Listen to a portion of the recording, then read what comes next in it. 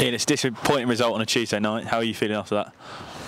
Obviously, it is disappointing. It wasn't something that I expected, but obviously you've got to be disappointed. But we haven't got time to feel down. We have to accept what's happened, learn from what's happened tonight, and we've got to make sure that we train hard on Thursday and put it right for Saturday.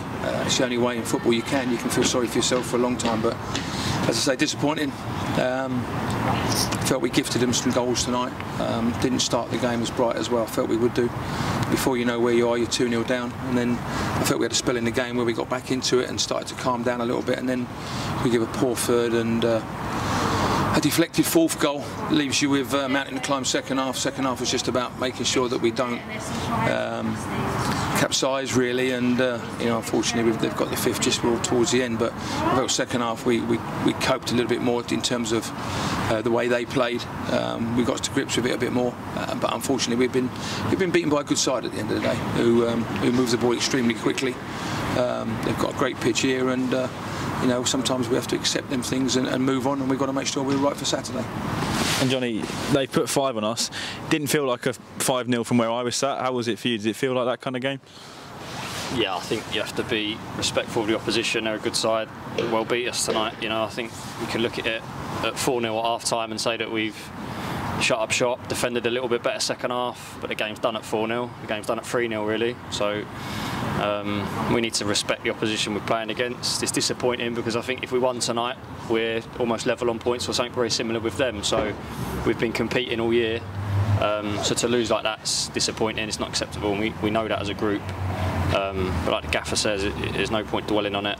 We've got an honest group of players. We've had setbacks already this season, which we've bounced back from. So it's important we do the same again from this one. And Ian, you changed shape at half-time, and that seemed to create some sort of positivity from that.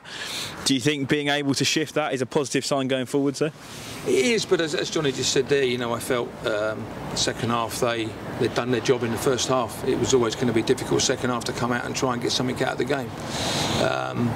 It was just about really not getting beat too heavily, so the confidence didn't wane too far too quickly. But the shape definitely helped. It allowed us to get an extra man in the back five, really, back three, the way we played second half. But their shape first half caused us lots of problems. We probably never had the personnel on the park to change our shape in the first half. So we waited to half time.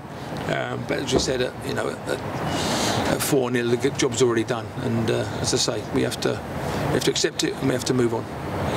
And Johnny, a lot of the same faces behind the goal today were the ones who came down to Chippenham a few weeks ago.